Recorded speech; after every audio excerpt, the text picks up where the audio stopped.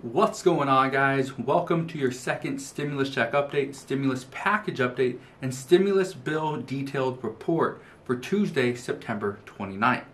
Now, this is big. This is really good news. I have here in my hand, okay, the new HEROES Act. Yes, this is the new act. This is the new 87-page proposal that Nancy Pelosi revealed yesterday. So I have this in my hand and I want to break it down and explain what is in it and what is happening right now.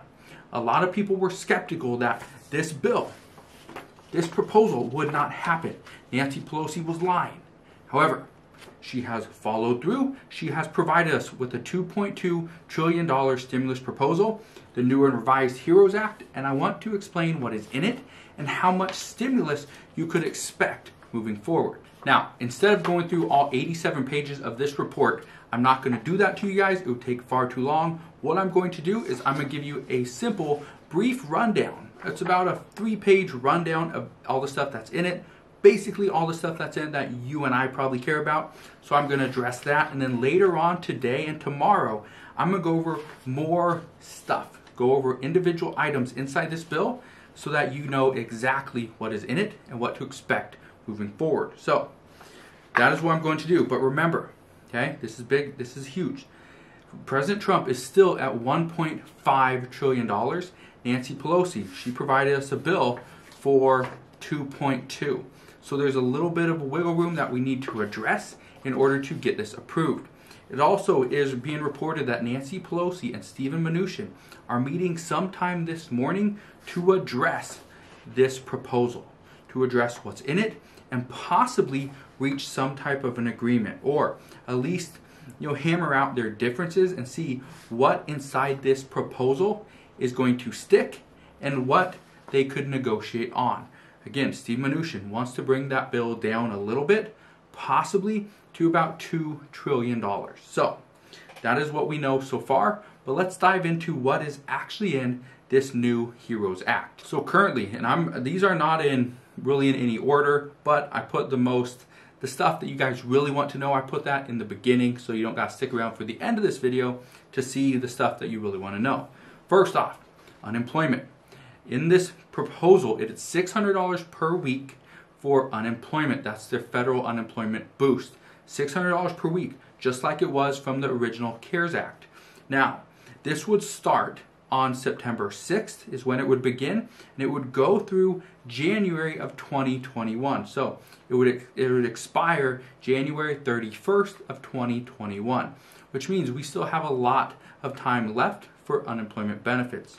Also, this would include self-employed and gig workers as well. And if you are taking care of somebody, you are the primary caregiver for somebody with COVID, then you would be taken care of here as well. If you cannot work because you're the caregiver, that puts it in there where you can claim that $600 per week in federal unemployment benefits.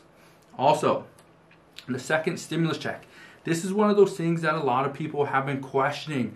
What is Nancy Pelosi going to do? Is Steve Mnuchin and the Trump administration going to agree? Well, here's where we're at right now, which I believe most Republicans would agree this is a good idea. This is a great starting point. It's going to be a $1,200 stimulus check. I know we were hoping for more. However, $1,200 is really all Republicans and Democrats can agree on. We're not Canada. We're not going to get $2,000 per month in a recurring stimulus check. That'd be nice, but it's not going to happen. So it'd be $1,200 for filers, $1,200 for their spouse, and $500 for all dependents. Yes, all dependents, no matter the age. Also, if you do not have a social security number, but you have an ITIN number, you qualify. As long as you do not make over $75,000 for an individual and over $150,000 for a couple. That's 2 people. Also, child support. This was big. If child support before, in the CARES Act, child support was taken. If you owed any back child support, it was taken. You did not get a stimulus check. However, in this one, the HEROES Act, the government cannot take your stimulus check to pay for child support. It will not touch it. Also, they cannot touch it. Anybody can't touch this if there's a garnishment your stimulus check is safe. There will be no retroactive stimulus checks. I mentioned this in a previous video last week, where there was a possibility that we could see a stimulus check that was retroactive for anybody that didn't get the first one because they're an adult dependent. Well, based on the writing, that is not the case. There will be no retroactive stimulus checks for adult dependents, and there's also nothing mentioned in here for a possible third stimulus check, which means Nancy Pelosi and Democrats, House Democrats, are not looking into the future like the Problem Solvers Caucus did. There's no automatic boosters in this proposal. There's nothing like that. It's just a simple proposal, just like the CARES Act, just like the original HEROES Act. It's very simple, very basic, and they're just distributing money to those that they think are in need. Now, for small businesses, there is more PPP funding. However, as of right now, here's how it stands. They are going to use the leftover funds from the previous Payment Protection Program, which is roughly $130 billion. So that the way that they're going to address this, they're going to give 10% of that $130 billion to businesses with 10 or fewer employees, and they will get any future aid as well. Now, this 10%, that's $13 billion. Now, also the loans have to be under $250,000. For nonprofits, they're allocating 30% of the $130 billion, which comes out to roughly $39 billion. And 50% of the PPP funds will go to a second round. So people that previously got the first round of PPP funds, they can also get a second round of PPP funds, which comes out to roughly $65 billion there as well. Here's a big one. This one right here is for rent and homeowners assistance. There's $21 billion for homeowners. That includes any back payment. So for example, if you went and claimed forbearance and you got forbearance for, let's say, 4 months, you could potentially go and get some assistance out of this $21 billion fund to pay back your mortgage. So you would not necessarily need to add on 4 months at the end of your mortgage. You could pay back a couple months right now. That's really good. Also, a lot of people were saying that forbearance is great, but now they're struggling with property taxes, utilities, and insurance. That's all covered in this. So if you are a homeowner, not a renter, but a homeowner, then property taxes, insurance, and utilities, and some other costs are also available for you. So just think about that. $5 billion for homeless grants. Yes, for people that are at the risk of becoming homeless or have already been homeless for whatever reason. There is a $5 billion grant available. And then lastly, $50 billion for renters to avoid evictions. Right now we know we're roughly about $25 billion behind in rent. That's what we are for all Americans. But this is providing double that, $50 billion. That's really good. That's important to keep people inside their home. We also got $438 billion for state and local government funding. That is less than the Problem Solvers Caucus overall proposal. They were at a little over $500 billion. So that's really good. Nancy Pelosi and House Democrats brought it down a little bit. However, there's no automatic booster, so it's all guaranteed. $438 billion is guaranteed going to state and local governments. They're breaking this down as $238 billion for states and $179 billion for local governments. They're doing this so that our heroes, our frontline workers, our people that work for the state, our local governments, the city, okay, they are not being laid off right now. They're saying those are our heroes. That is who we should be giving money to. So, $438 billion for state and local government funding. I know 238 plus 179 billion does not equal 438. There's other funds in there, but some for tribal, stuff like that. I didn't throw that in there because I didn't want to confuse you guys. So that's why. School funding is $208 billion. That is $175 billion for elementary and secondary schools. That is $27 billion for public high schools, and that also includes $11.9 billion for higher education. Again, there's more money in there for other things. However, $208 billion overall for school funding. Food assistance. Food assistance was somewhat taken care of in a small portion with the continuing resolution bill that the government is trying to pass.